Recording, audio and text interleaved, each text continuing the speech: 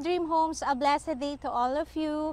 Welcome back to our channel. Again, I'm Niemie Marquez, a PRCDOC accredited and DHSUD registered from INVESTMNL.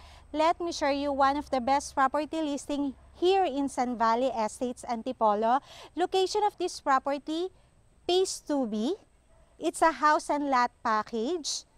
If you're just new to our channel, please don't forget to click like, subscribe, and hit the notification bell to keep you updated on our property videos.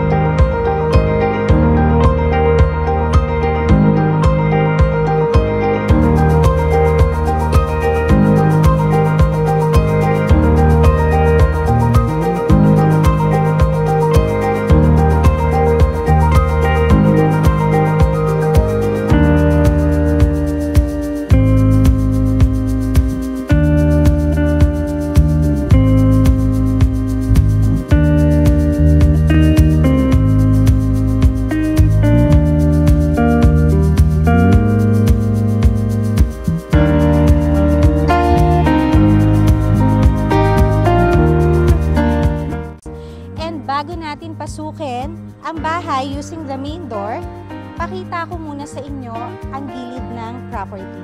So tara mga ka-Dream Homes. So as you can see, the layout of this property is unique. Mapapansin nyo dito sa gilid, meron siyang lower ground floor. So itong kinatatayuan ko, makikita nyo, ila-landscape pa tong area na to. And this space is for your 2 to 4 cars. Carport. Yung dalawa is covered, and then the 2 cars open lang siya. So tara, pakita ko sa inyo dito yung nasa baba. So itong mga plant box na to, again, ila-landscape pa yan. And of course, meron ditong stairs. So again, merong mga 7 steps. And a lot of space for your plant, diba? And of course, pagbaba natin dito sa lower ground floor, dito makikita yung service kitchen. So ayan, another service kitchen, a lot of storage cabinet. Yan with a white paint. As you can see, napakaraming storage. And look at this one, diba? Minaximize yung space. And of course, itong part na to, lagayan ng inyong refrigerator. Okay? So, itong door na to, this will be your helper's room. Ayan. Nice. Diba? Enough space. As you can see, itong helper's room, meron na siyang built-in bed frame and storage. Okay? 3 cabinet. And of course, diba nauntog pa ako. So of course, itong helper's room, meron siyang sariling toilet and bath. Full toilet and bath na yan. Nice, diba? Of course, may window rin para walang feeling na kulog. Dito rin sa tulugan niya, diba? Meron ding window. And so, naralabas na tayo. So again, dito sa lower ground floor, this is the service area. So as you can see, may makikita kayong large window dito, So ito, pwede nyo itong isara. Isarin nyo habang nagluluto kayo kasi dito nyo gagawin yung mga hard cooking para yung amoy hindi papasok sa loob ng bahay. And another thing, pwede nyo ring, kung may katulong kayo from the sa loob, pwede nyo itong gawin na iabot nyo sa kanya yung prepare yung food. Hindi nyo na kailangan dumaan sa main door. Okay, mga ka-Dream Home? So again, this is the service area for your lower ground floor. And check natin yung nandito sa gate. And itong area na to, it will be your laundry area, di ba? Dito mo ilalagay yung washing machine.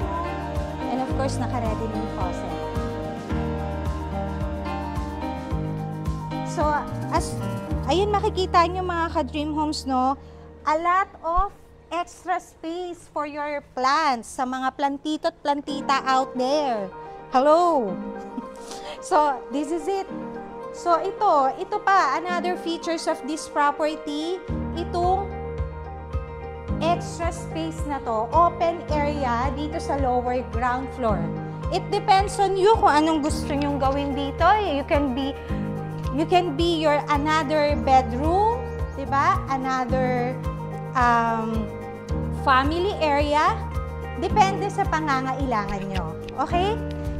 So, makikita nyo na ang laki ng space. You can set up an inflatable pool here or jacuzzi, diba? Kasi open area naman siya, nasa baba siya. So, itong door na to, tingnan natin, it will be your access to your yung service kitchen kanina. No, ito yung window and then this will be your another door for your service kitchen.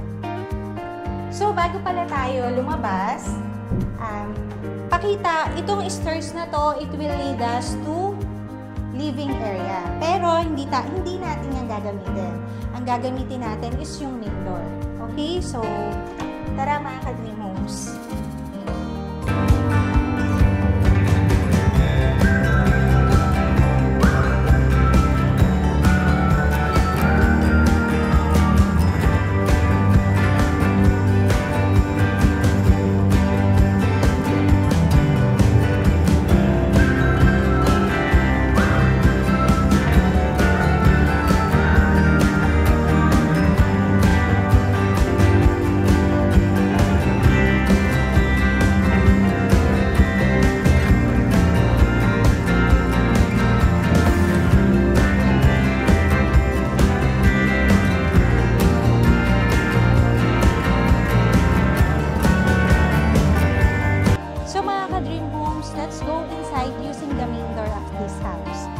Makikita nyo dito, no, may mini pocket garden na siya and ang ganda ng pagkaka-landscape, a lot of variety plants na makikita nyo.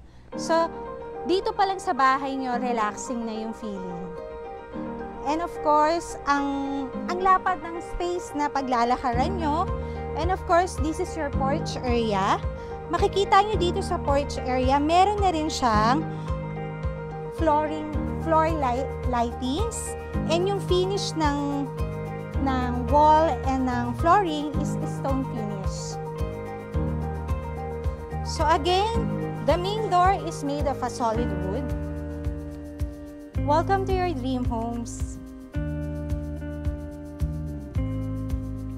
Wow! Look at the house. It's an open concept layout. Diba? Meron siyang double high ceiling. Yung mga pin lights niya, no? So, this is your living area. Ang laki nga.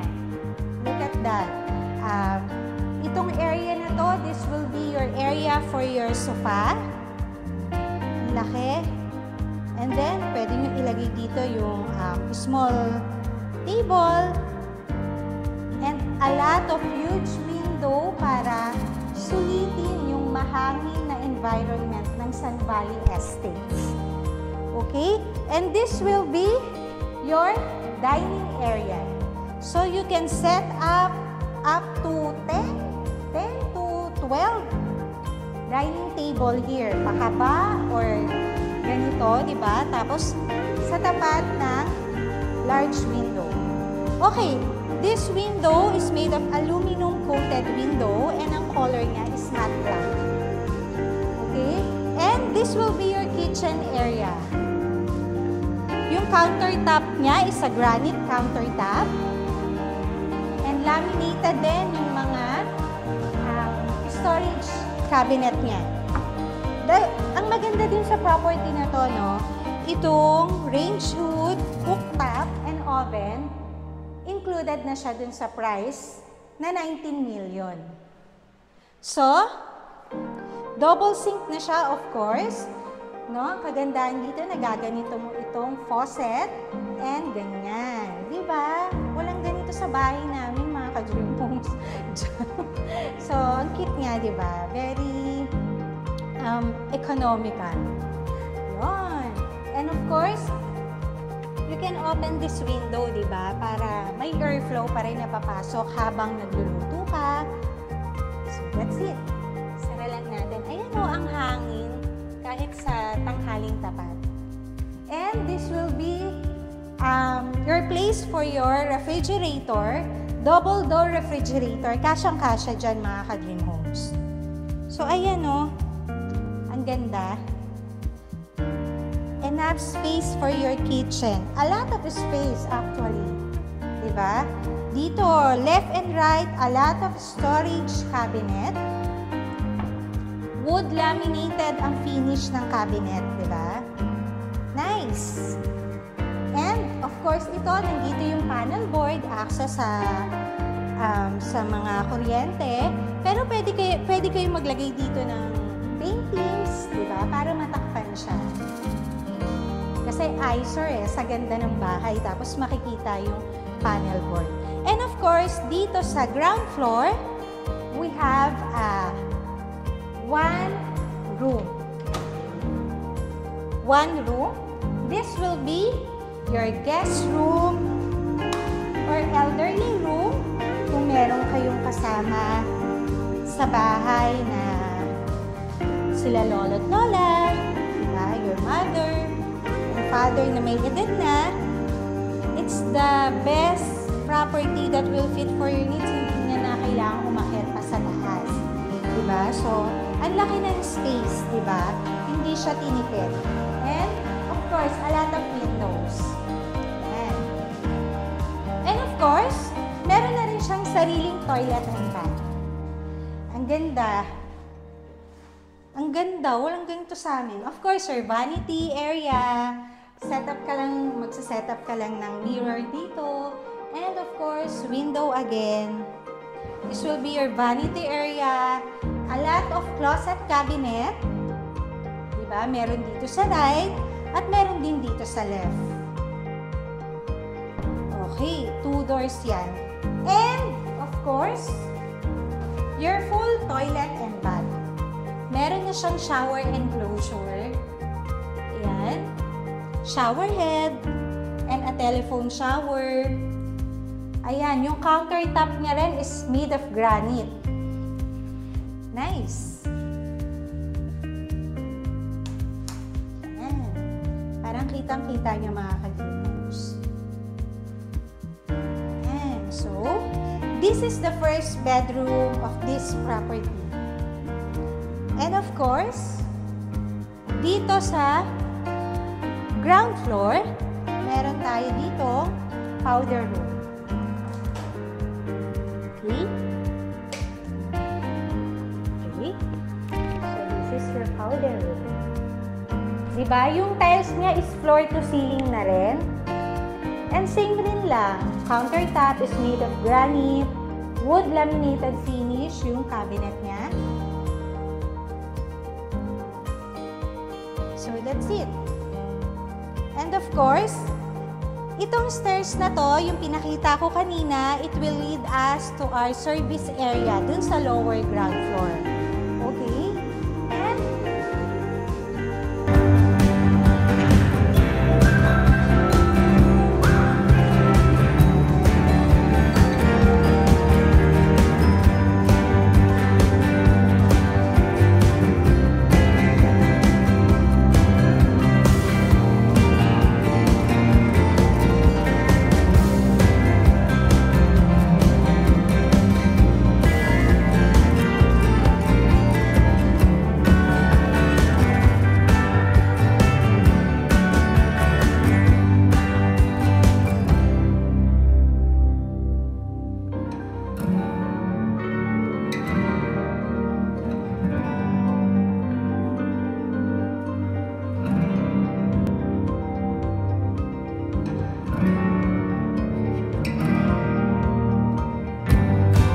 tayo sa second floor.